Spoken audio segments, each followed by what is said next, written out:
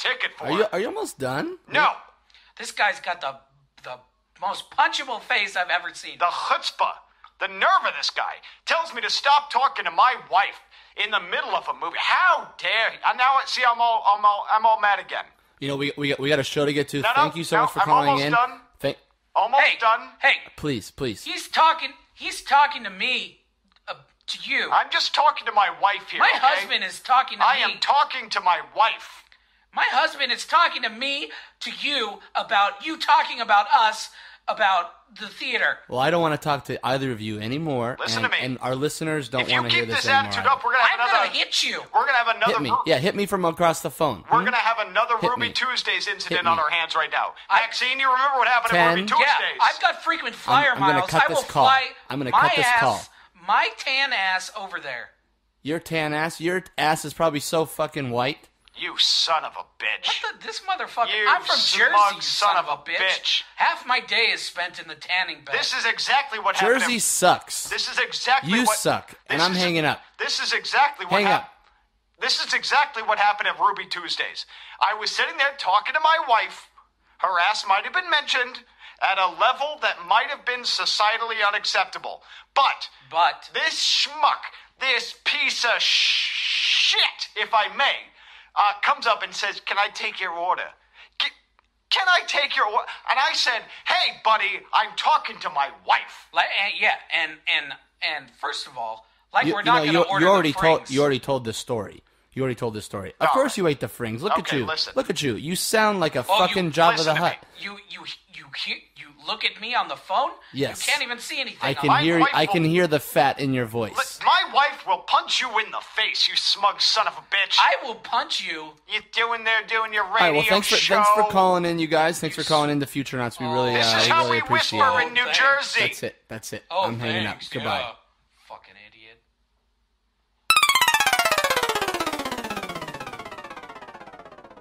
But Eric said it wasn't even the first time this has happened in a comic book movie before. It raises a few questions. But he's like, Spider-Man 2, same thing happened. God damn it. I don't know what the pattern is there, but... No, I don't either, except that he needs to reevaluate why that's not the first time that's happened. Yeah. I've never had that happen. Never. I've almost gotten in fights with friends at movie theaters. Mm-hmm. After the movie. It was late. It was really late. We were tired. And you brought up a hypothetical situation that set us all off. All of us got too emotionally invested in something that never happened. It was so stupid. Things got a little heated. Everything's fine. Jake, I thought we weren't going to be friends anymore after that one. Well, Jake just didn't like Star Wars enough. That set off this chain reaction of events that ended up with Jake heading to the car the second the lights came up in the theater. Uh-huh. It's not worth getting into. And then I don't want to go down this road again. Contemplating. Suffice it to say, mistakes were made. Emotions were invested in something that didn't need any emotional investment. That weren't real. Star Wars could have been a little better. Mm-hmm. Could have been a little better. Mm-hmm. But everything's fine. Everything's fine. We're just three guys. Everything's fine. No, John, I get in fights with friends, but I've never... That's a normal friend thing. Yeah. You call each other a fucking asshole, might punch each other, but then it's over. And you go drink beer. Or in your case, water or whatever. I still sound like death. You sound like Typhoid Mary. Fun fact about Typhoid Mary. Okay. She was in the show The Nick. They did an arc about her. And she worked for the rich and affluent, and the only reason she became known was because she was a maid for the rich and affluent, so the rich and affluent were the ones who were getting sick across New York. Oh. So, like, people were having typhoid who were poor throughout New York, like, all the time, but the only reason the city and the government got involved was because the rich were getting sick. Typical. Now, if rich American women were getting Zika, we'd have already cured it by now. Probably. Maybe. Yeah. Turns out the size of their baby's head is kind of an issue. That is so creepy, man. It's like kind of a button this year, I guess. Ugh. I don't want to be too callous. It's a weird thing. Being callous is a weird thing? No, I mean, like, birth defects, I guess. I don't want to dip into that well too deeply, but... It's a fun well. It's a hell of a well. Fun? Nothing against the well. I just don't think this is the time or the place. Right. A well of birth defects. I thought it would be funny if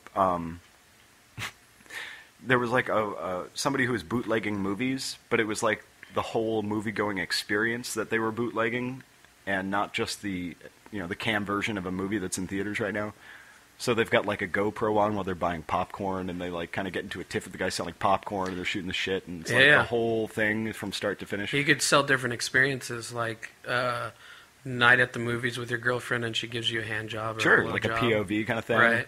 Or like even if it's just like the back of the head of the person in front of you is in every shot, like way too much. Right. It's like realistic movie A bald going guy experience. sits in front of you, and there's he's got a shiny head, and the glare off the movie into your eyes. And he's coughing like you the whole time. Yeah, you talk, and then Or someone behind you just smacking their lips really loud. Oh God. Or has their legs crossed and their toe behind you is touching your seat. Ugh. And they're shaking and you're just slightly vibrating. Yeah. I don't know. I don't know if there's like a way to capture that experience, but like a realistic movie bootleg I think is funny. Definitely. Or just like somebody who reads every word they see written down on the screen. Has that ever happened to you?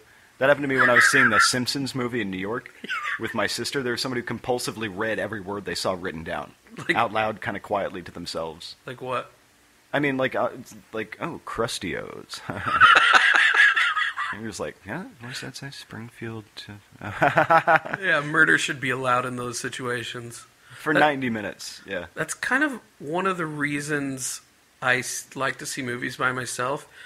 Number one, if my friend does something annoying, I don't want to hate my friend. Mm-hmm. Number two, I don't want them to see me get in an angry state because of some asshole who's smacking or like has an annoying laugh or is talking throughout the movie. Yeah, that's why I no longer see Tyler Perry movies, because just the talking is just too much for me. Well, that and the lawsuit. Yeah, well, that's a different... Since the incident. The Medea in Small Claims Court. Mm-hmm. They're making a movie about it. It's a powerful film. Right. What else did John remind us? What else we have? Well, I wanted to talk about... Okay, John. I'm sorry, go ahead. Never mind, John. I'm writing down things that you guys are saying. Oh. Okay. Never mind. I thought... Here's the thing about the state of American racism. I just wanted to... I wanted to broach this topic. Because I think we can all agree that things are pretty much heated right now as far as like that being a social issue. It's talked about. It's culturally relevant. And it only affected me recently when I was eating at an Asian restaurant and I was too afraid to flag down the person I was pretty sure was our waiter. You know what I mean? I was only like 95% sure that person had just taken our drink order. Because there's a 5% chance that it's just an Asian person.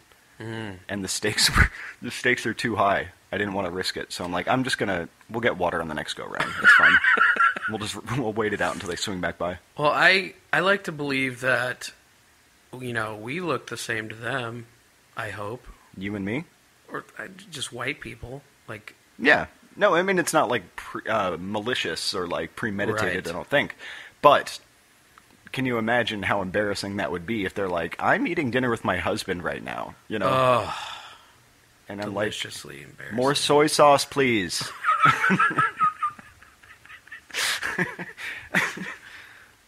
Mortifying, but a great story after the fact.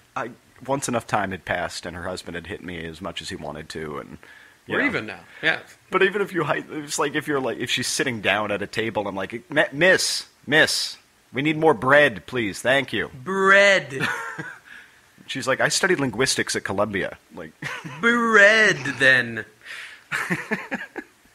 So you know what I'm saying, more then. bready, sticky. God help us. Oh, I'm sorry, listeners. You know what I'm saying, though? It's like, that's how I knew this cultural phenomenon had spread to my life. It now affects me, where I had to wait a few seconds to get another Sing Hao. Sing Hao? Yeah. I don't even know what that is. Sing To?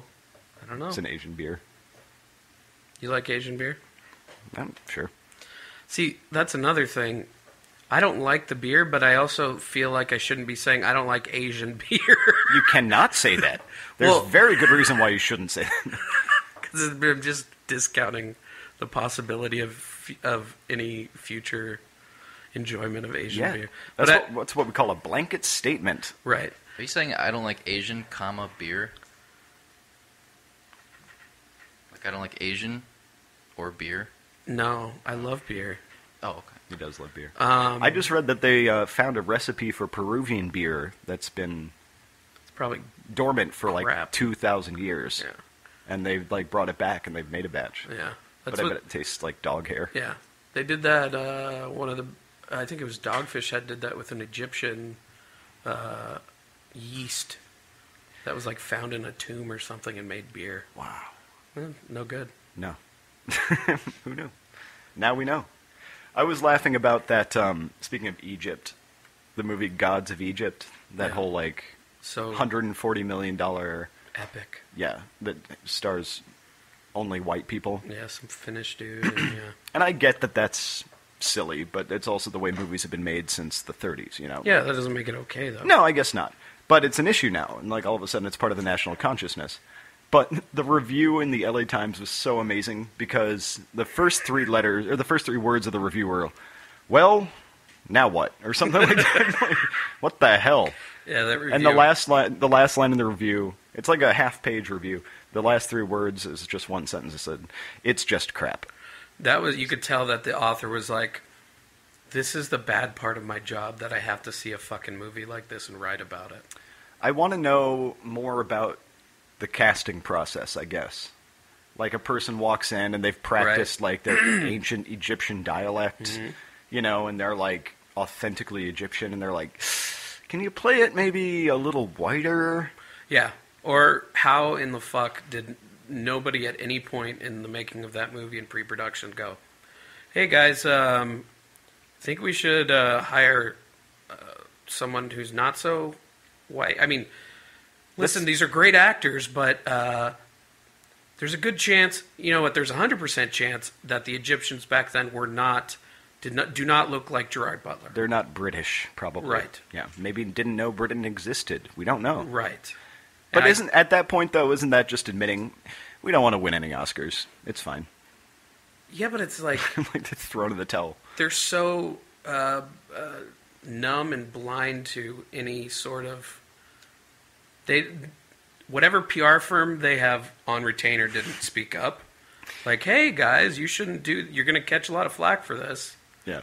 Nothing happened. I think it is funny to see, though, like, okay, just go ahead and take the line whenever you're ready. Just go ahead and they're like, this is my kingdom of Egypt. This is Cairo and Alexandria. Okay, I'm going to stop you right there.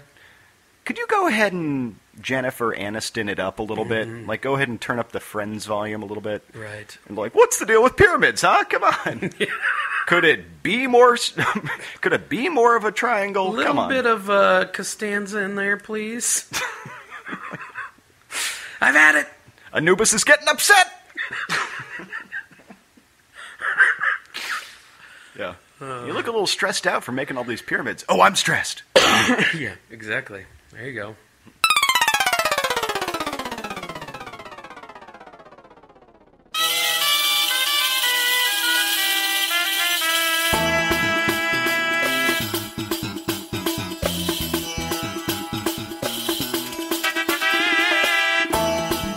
Weeknights on Al Jazeera 2, it's ancient Egyptian Seinfeld. Join your friends, Jerry Egyptian. But I don't want to be Papyrus. Hello, Nubian. George Hotep. I'm back, Habibi! I'm back! I was at the Nile! Yeah, well, the Xerxes store called. They're running out of Jews! Elena Patra. Get exiled! And Tootin Kramer. Giddy up. On their wacky adventures. He's a fig paste Nazi. A fig paste Nazi? A fig paste Nazi! Because he's my Hebrew slave. Are those onyx scarab pendants real? They're real, and they're spectacular. You dipped your ashbalati, you took a bite, and then you dipped again. at 7:30 and 8 o'clock weeknights on Al Jazeera.